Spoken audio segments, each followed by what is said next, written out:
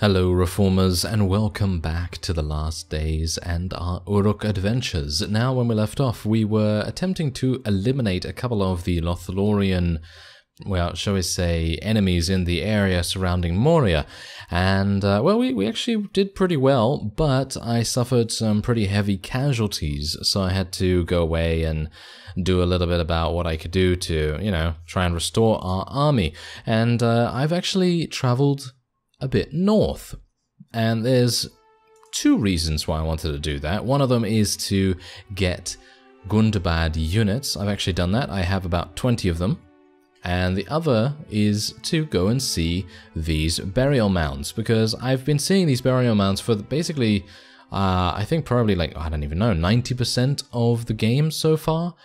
I think, what is his name? Lord Bard. Yes, Lord Bard died very, very early on in the series, and I just never had the time or the inclination to go up here. And this fellow has a burial mound right next to him, so I decided to go up here and desecrate the site, because why wouldn't we? There we go. Okay, so we've done that.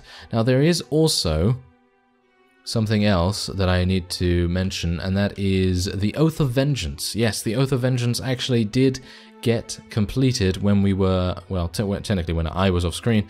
And yeah, you're going to see the trait here, Oathkeeper. You have sworn grim oaths and lived to see them fulfilled. Subsequently, you have acquired a reputation as a man of his word. You receive a weekly influence bonus. So I can assume that we're probably just going to gain 2 influence, I guess. But what we also gained was a whole heap of rank points. And that gave me rank 10 with Mordor, so that's pretty cool. I actually don't know if there's anything that I need to get at rank 10, but I don't think there is actually. I don't think there is, but I could go back there at any time and see what's going on there. Anyway, what I'm going to do, before I go over to Lord Bard's burial mound, I'm actually going to take a look at what's going on down in Gondorian territory. You can see here, not much. Not much. I'm actually kind of surprised that nothing has been destroyed or taken or anything like that, because you'd think, considering there are so many Gondorian towns still alive, and indeed Rohan has been completely murdered out of the game, you'd think that Gondor would be definitely on its last legs right now. So I'm actually just going to take a look at the faction strength real quick. Gondor is average still, so they're doing pretty fairly fine, you know, no problem at all there. Rune is very weak. As you can see, Dale is about to be kind of weak. And what about the dwarves? How are the dwarves doing? Where are they? Did I miss them? Yes, Erebor. Erebor is okay. It's not doing great either. But Isengard is quite strong. Lothlorien is weakened, as you can see right there. So it seems like they're probably going to be eliminated pretty soon. Otherwise, our influence with everyone is actually doing pretty nicely. Our influence points are doing well, you know, as well as it can be, I guess. And yeah, that's pretty good. You can see here that the only places that we don't really have a huge amount are Rune and Canned, and I don't really mind about those so much. Anyway, we're going to go over to Lord Bard's burial mound here, and I'm going to desecrate this as well, because I'd like to get that trait. I don't exactly know how many you need to desecrate to be able to get that trait, but I feel like you need to, maybe 5, maybe 10, I don't know. But we do have a couple of people from Mount Gundabad here, and it would make a little bit of sense to try and get 10 enemy prisoners. Yeah, sure, I can easily do that. I actually did have 10 enemy prisoners, but I sold them, hilariously enough, just before this episode. Isn't that always the way? That's always the way. Alright, so what's this? Recruit your own scouting party. I hate that task. That is probably my least favorite task, so I'm probably not going to do that. But I am going to follow this guy, and I'm actually going to see where he goes, because I would like to see if he's going to maybe besiege something, or maybe he's just going to do battle with a couple of the vassals in the area.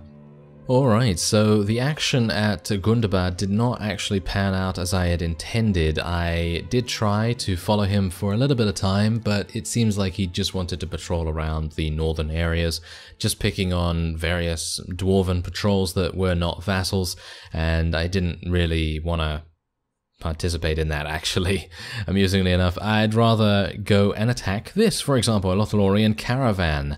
Now, we do have 124 against 71. We are in the night, so we do have a little bit of an advantage as a result of that. And bear in mind that I've just received word that Mog the Seven-Fingered has attempted to besiege Minas Tirith, and I think he actually did switch from Minas Tirith to Losanach, so he is probably going to be doing that next, and that's a bit disappointing to me, because I actually think it would have been really cool to do Minas Tirith, but okay, well, you know, you can't really do much about that, you just kind of have to roll with it. I do have a couple of these guys, North Clan skirmishers, and yeah, they're pretty easy to level up, actually. They're pretty easy. Now, bear in mind, these elves are going to be so annoying, aren't they? Yes, we're charging up a hill into them. That's really not a very good idea. I know it's not a good idea, but I'm going. I kind of have to. I kind of have to do it. So I'm basically just trying to keep myself a little bit alive here while I do a little bit of interrupting, shall we say, a little bit of interference for our forces. Oh, look at that, level 34, very nice indeed. Yes, that must have been a long time coming right there. I could kind of feel like I was a little bit close to leveling up, so it was kind of nice to get that little bit of extra XP. And hopefully these guys are going to get swarmed relatively soon. I have to do so much of the work myself with Bear Uruk. It is kind of amazing the difference between playing as an elf and playing as an Uruk. You really have to get your hands dirty when you play as an Uruk, that's for sure. In comparison to playing the elf, who literally does not need assistance with basically anything. You don't really need you don't really need to, you know, do anything basically as an elf. You can just let your units do their own thing, and they're most likely gonna win if you have a good environmental advantage. Obviously, that really does depend on victory with the elves most of the time, because we've seen in the elf series, if you've been watching that, then you've seen that environment makes a huge difference. You know, battle advantage, height advantage, you know, that kind of thing really does tend to indicate whether you're going to suffer horrendous losses or whether you're going to be victorious with very minimal casualties. But with the Uruk, it's a completely different story. You have to get in there. You have to do 27 kills to even stand a chance without losing too many units. I mean, yeah, you know, it's you know, okay, we've only lost 4. But imagine if I didn't kill 27. Imagine if I didn't run interference into the archery line. It would have been an absolute slaughter. Absolutely. Anyway, I'm going to make my way down to Mog, and we'll see if I can find any other patrols, or well, not patrols, but caravans along the way. Well, we've stumbled across something very interesting, and it's basically just a whole bunch of Isengard raiders, lords, and various other things from Isengard fighting a Gondor prisoner train and 2 lords from Gondor itself. So let's see what we're able to do here. We are around Minas Tirith, as you can see right there. Look, there it is. Hello there. Yes, we'll hopefully be seeing the inside of those walls very soon, but first we're going to be taking something else by the looks of things. It seems like Mog is not actually participating in this particular battle, so I did tell him that I would be coming along and saying hi and lending my assistance. So yeah, let's see how that goes actually, because I think he's still quite far away from us right now, and I don't know whether that's really going to, whether we're going to get there in time, basically. But yeah, otherwise, thankfully these guys aren't elves. That's all I can say. It's so much easier to deal with humans than it is with elves. But I guess, you know, you already kind of know that. Although, that's actually a lot of damage. Look at that. That's actually a lot of damage that we've just taken there. And yeah, I'm a bit worried about this, to be honest. Even though they are just men, they are still kind of dangerous in a couple of ways. I only have 1 cavalry on the battlefield right now, which is absolutely awful.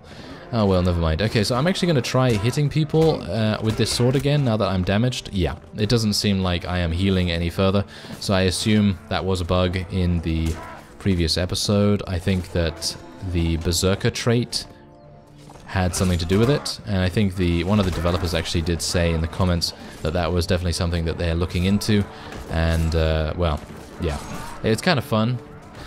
It's kind of fun to think that you have something like that, but obviously, yeah, I might need to actually do a couple of battles without any armor on, because getting the Berserker trait seems like a pretty fun and cool thing to do, so maybe it would be an idea.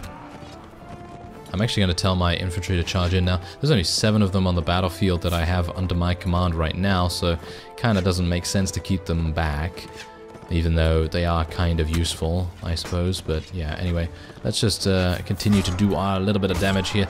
It's actually kind of sad that I don't have the Oath of Vengeance anymore, but I don't really need to do it, do I? I don't really need to do it. Even though technically, if I did do it, I would actually get a little bit more rank points, but it really depends on who I'm avenging, I guess. Because if I avenge a Mordor Lord or something, then I'll probably get rank points with Mordor, which I don't really want, all things considered. I would much prefer to get rank points with Isengard or Moria or, you know, one of the other factions, because they're probably going to be the ones that we really do need on our side when the time comes, basically. So yeah, but for now it seems like this battle is more than easily won. I mean, we've only eliminated not even 100 of them so far, but you can kind of see the writing on the wall. The writing on the wall spells quite clearly that Gondor will fall, well, at least in this battle.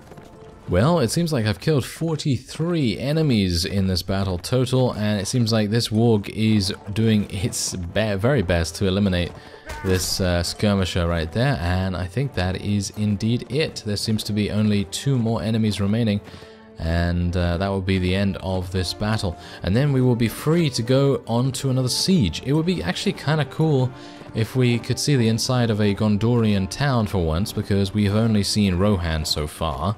And I'm actually kind of interested to see what it looks like. Obviously, we've kind of seen Minas Tirith a little bit from the outside, of course, and we should kind of know what it looks like on the inside, I guess. Now, you can see here, unfortunately, I won't be able to take any of these, because when these Goblin North Clan skirmishers level up, they no longer allow you to increase your maximum company size, so that's the reason why that's happening. Anyway, I am able to take a huge amount of prisoners, which is great, because that means I'll be able to hand in that quest. And speaking of problems, I think we're actually running out of food right now. So I think what I'm going to do is I'll very quickly go in here and slaughter a couple of prisoners. Alright, so here we are speaking to Mog. I just passed by another large battle with the fellows that we were actually battling with beforehand, on their side that is, and they're just wanting to assist a patrol that has run into a couple of foragers and things like that, so nothing really big to worry about. I have a good company of hardened soldiers to help you out, and apparently Mog is going to very much appreciate that, and hopefully he's not going to give us any annoying tasks that are really not going to do too much for us. But you can see here that there are 285 total in the garrison here. I don't exactly know if there's anyone here that we need to worry about too much, but there are some unique units that I think will be quite devastating to us. We'll see. Now, what is this? Look at this. Okay, this is kind of crazy. It seems like Caer Andros is currently under siege as well. I was actually given a quest to go and scout it, and that's exactly what I've done here. But it might make sense for us to actually help out Dunlendings a little bit, because of course we don't really need to help them out, I guess. We don't really need to help out Isengard either, technically, so we could just allow Gondor to fall without us actually contributing to it at all. We don't really need to do that, but I kind of felt like it would be nice, because it's kind of fun, so why not? You know, let's try it out and see what we can do here. I would like to go through the front door. I usually like to go through the front door, and I very much appreciate the mod developers actually adding in destructible gates, because I mean that's exactly how it's going to be, you know. You're gonna have gates. Every single castle has a gate of some kind, and it would be nice to be able to get in that way. Now hopefully our companions will actually do a pretty reasonable job here. It seems like Gorm is doing a nice job so far, and it seems like I might actually die immediately here because I am pinned against the wall. That's great. Fantastic. Yes. I said that, yeah, I said that these guys were not going to pose too much of a threat to us. No, that's a wrong answer. That is indeed a wrong answer. They seem to have done a lot of damage to us. Can you please move? Thank you very much. Okay. So I'm actually just gonna get out my sword and shield instead then. Ow. Wow. Okay. Apparently, yeah, apparently they're definitely not to be underestimated, but I would assume that the unique units that are in here, if they have any, I don't know whether they do, but I assume that they are probably going to be pretty deadly. Let's see if I can do something against these guys. I'm going to just try and play a little bit more tactically here. We need to make sure that we're not taking any additional damage. Let's see if I can do that. Whoa, there seems to be an invisible wall here or something. Yeah, look at that. I'm running against it. There seems to be an invisible wall. I don't exactly know whether I can't see the thing or whether it is actually just straight up wall, but we'll see. Maybe I can get over here and just do a little bit of extra damage. I did not know that they could block with those, but apparently they can. Look at that damage. Yes. I really wish I had that bug right now. That would give me a lot of nice healing. Ah, yes. My bad luck. Oh. My bad luck for it to happen in a battle which I don't necessarily need it in, but in a siege, oh no, of course I wouldn't be getting it then. Great. Well, my shield is holding up quite nicely against the ferocious arrows being drilled into it right now. But not that. Not 29 damage to the face. That's certainly not going to be withstood at all, but it seems like we did a pretty reasonable job at actually harassing the units in the square there, and if I zoom out you can see the utter scale, the sheer enormity of the area. Even though this is actually a smaller, you know, a little bit of a smaller castle, I can only imagine what it would be like to fight through Minas Tirith. I think it's going to be extremely exciting to find out, and obviously I think it's not that far away. I think in general, Isengard and indeed Dunlendings, they have it in their sights. They certainly do. And we're going to see how we do here. I think we're pretty fine. There's only another 150 to go. I don't know whether I really want to continue to be in here myself, because personally, rank points with Dunlendings is not really a thing that I really need or require in any way. So I'm going to just leave and let them get on with it, I guess. And if I speed up time now a little bit, you can see that it has been taken. And Dunlendings now has Caer Andros under their control, which is actually kind of amazing. I thought they were going to raise it to the ground, but apparently they captured it.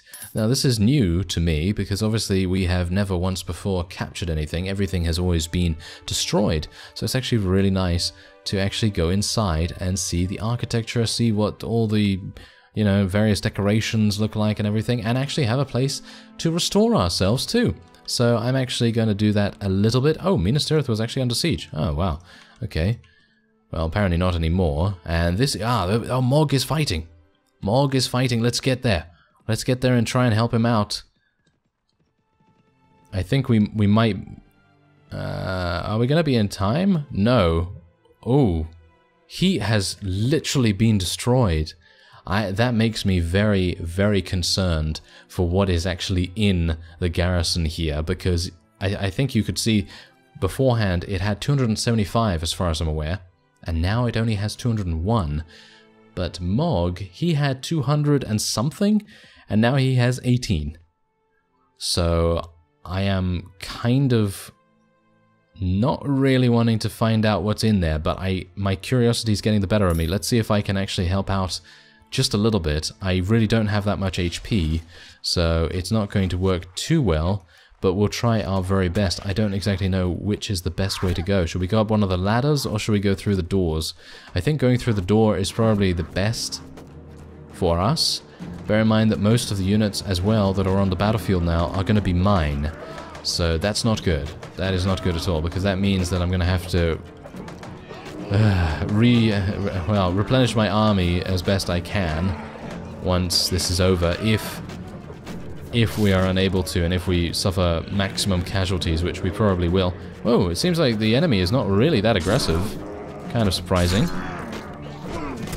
Well, what's up with this? These guys don't seem that powerful, and yet Mog was losing?